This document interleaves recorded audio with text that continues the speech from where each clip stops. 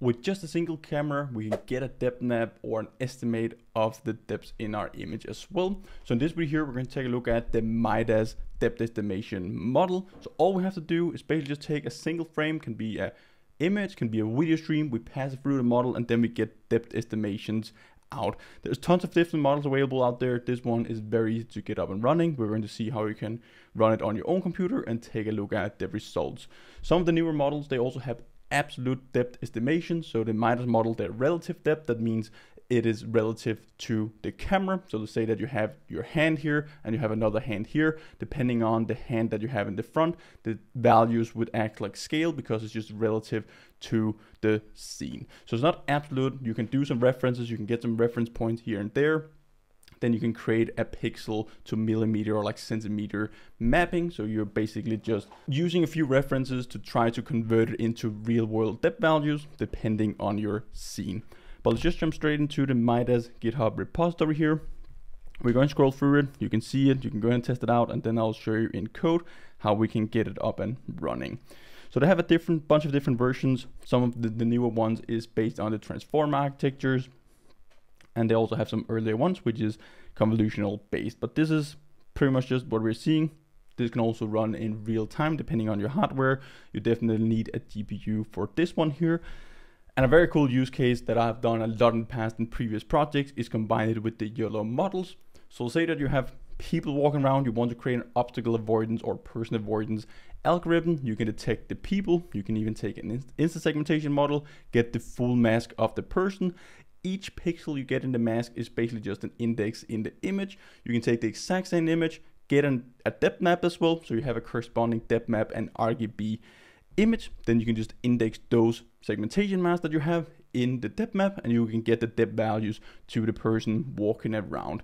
Then you will do the scaling afterwards to get to the real world measurements, but if you have a rather fixed environment, you can still just use the relative depths.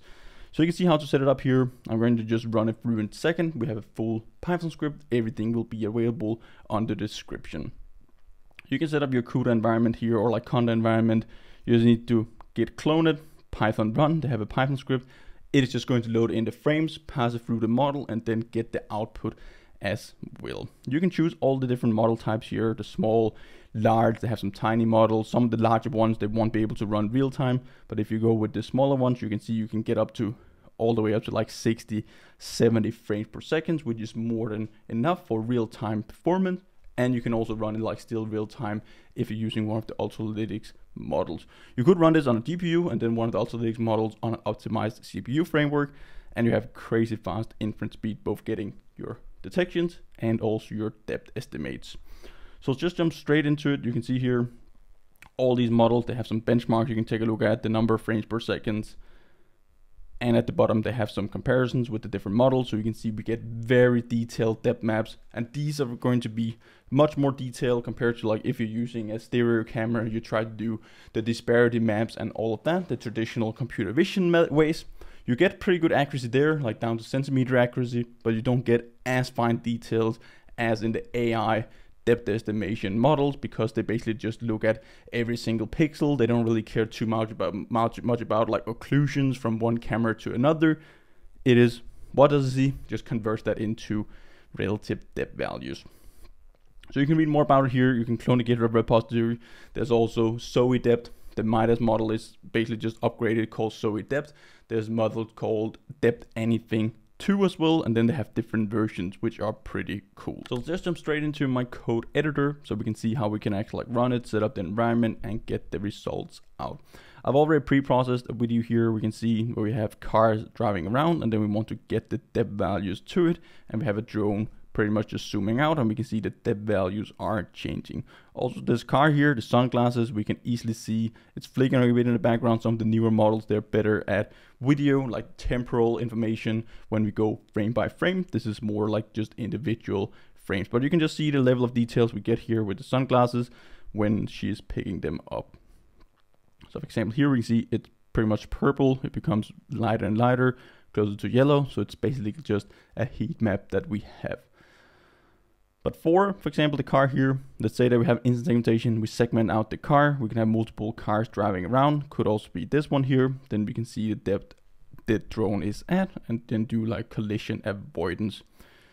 We can combine it with the segmentation model, as I mentioned, like that's a pretty cool use case. So we have a few other images or videos that we're going to pass through it, but let's take a look at the actual code.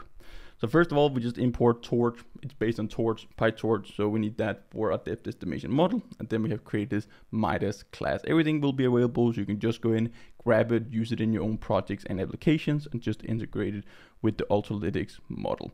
So we have a MiDaS, we do our initialization for a class. So we just set the MiDaS, we need a transformation, so we need to pre-process our input before we can pass it into the model.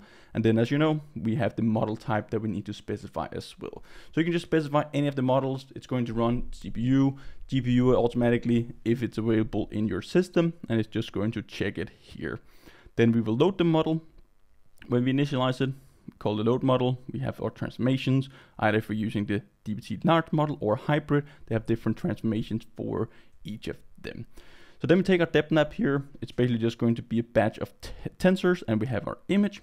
So with towards Node-RED, we're just running inference now. We don't want to do any training or anything, so this speeds it up a bit. We can run our batches through our MiDaS model. We will get our prediction out, and then we can do our interpolation up to the original image size as well. So it's going to pre-process, do the transformations here, downscale the image. It's going to process it pretty much just as any other AI model out there, and then it's going to interpolate it up again to the original image resolution.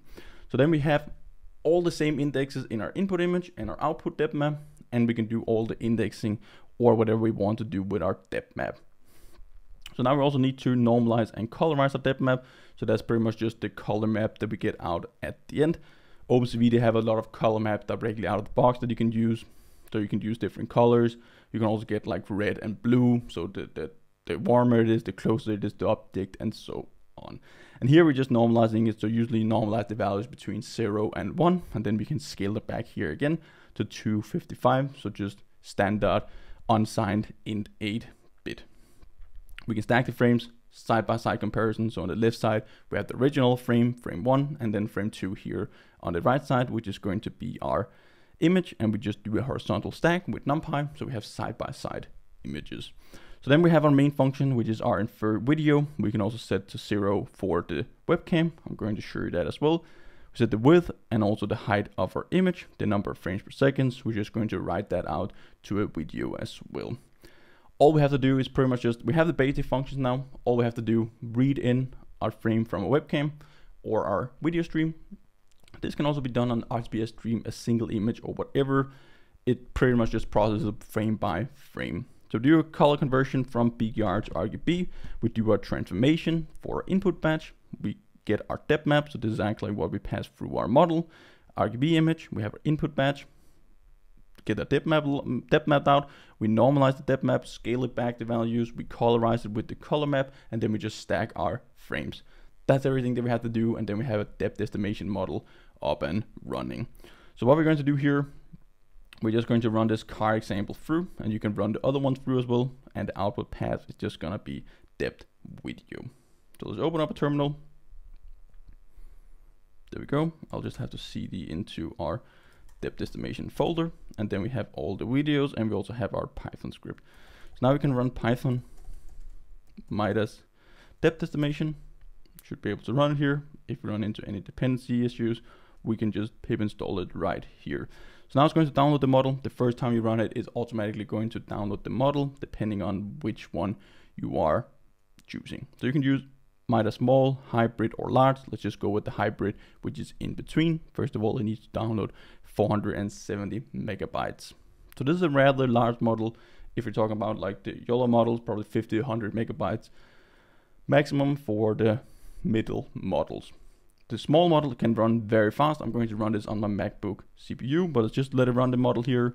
Then we're going to run the inference, and we can take a look at the results. Now our depth estimation model is done downloading, so I'll just rerun the program here, and it's basically just going to load it in directly out of the box. So now we can see starting depth video inference. We can just hit Q to quit it. We're pretty much just getting maybe 1 or 2 frames per second here, and I'm just running this on my CPU. It'll run significantly faster on the GPU, and this is also the hybrid model. So if you run the small one, it's gonna be significantly faster. But we can see it's pretty consistent here, frame by frame, and we can just swap out the video that we want to use. If we hit Q on the keyboard, it's gonna terminate the program. So what we can do here, we can just swap it out. Let's try with the glasses, or even just set the source equal to R0. So that's going to use our webcam. You can use USB webcam. You can specify an RGB stream, everything here, and it will save the video as well. So let's try and run it here. It's going to run very slow. We can go with the smaller model as well. All you have to do is just comment this one out. There we go. Now it's actually going to run with my iPhone that's connected with this camera. So now we can see here that we have the computer, and it's doing the depth estimation here. We have the camera. We can see the high level of detail. We can see it's clearly segmented. I have a computer monitor, so we can see that you can see the relative depth here is changing depending on what's in the front, but it's very, very accurate. You can see the camera lens here is just about in front of the monitor, and we can also see that in the depth values. So you can hook this up to pretty much anything, any stream out there. You can run depth estimation, grab an object detection model, try to just do the indexes. Usually what you would do, you take the mask, then you can take all the depth values, segment it out, and then take the average of all the depth values inside that mask, and you have a single depth point to that person that you're detecting, or any other object. You can use the object detection models out of the box with the core classes, or you can bring your own models as well. Hope you learned a ton this video here. It's so crazy what we can do with AI and with just a single model, a few lines of code. Check it out, and then I hope to see you guys in one of the upcoming videos. Until then, happy learning.